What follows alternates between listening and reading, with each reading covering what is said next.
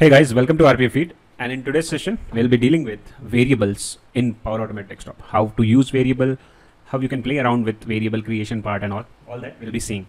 So what I have done is I have logged into my flow.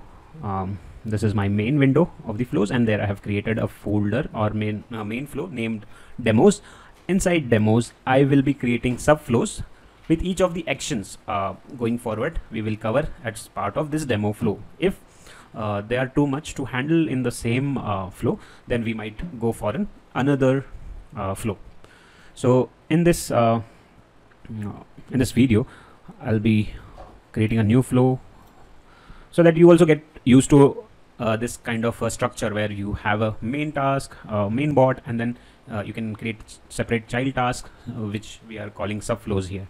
So let me name it as variables. So here let me expand this variable section. So in Power Automate Desktop, like all the actions are clubbed together under this variables, which you can utilize. So for example, they have categorized the data table variables over here, create new. So all these sub actions are corresponding to the data table operations. So you can delete a row, find or replace, insert a row into a data table. So these are specific to data table. Whenever we are seeing any example, we'll use them. Okay, in our upcoming videos.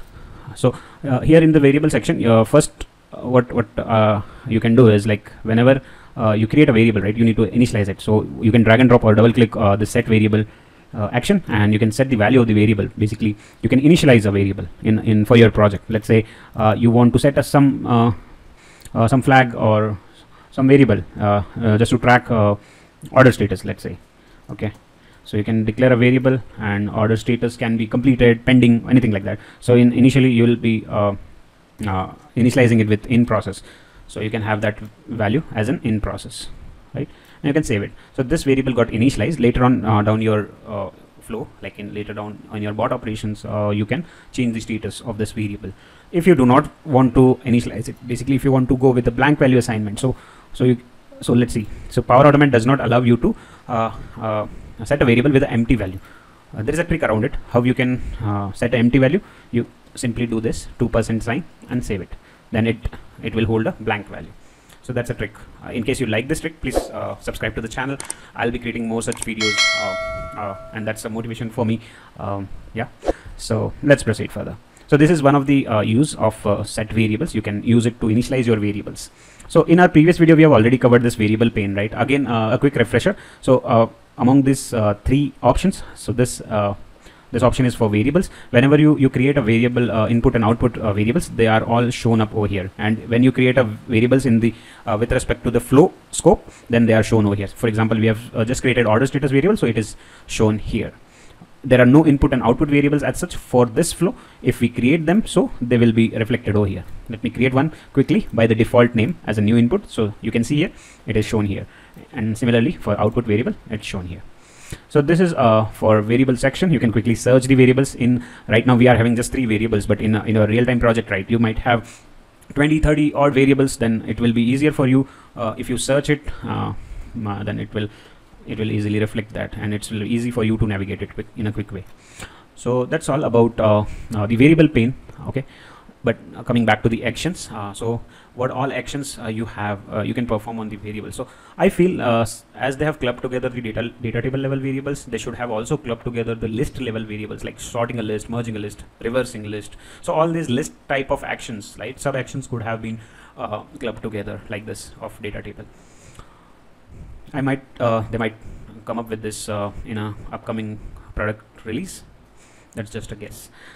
And yeah, then you have increase variable. So if you want to increase a variable, like increment a variable by 1 or by any data, like any number, so you can use this, increase a variable. For example, let's say your variable name is we have not created any variable.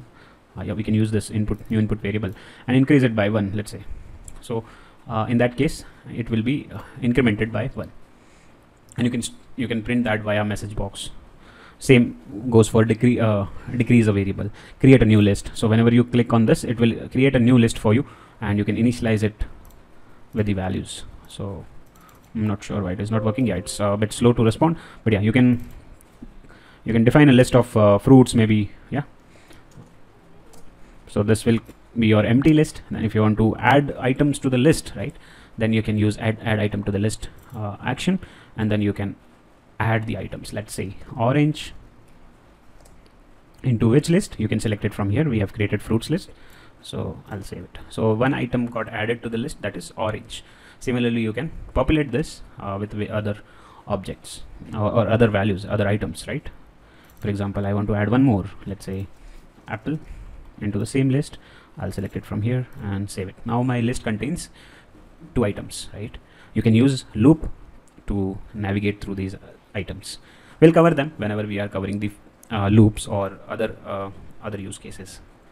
So currently this video is just specific about variables, so yeah, we are limiting that scope to only variables.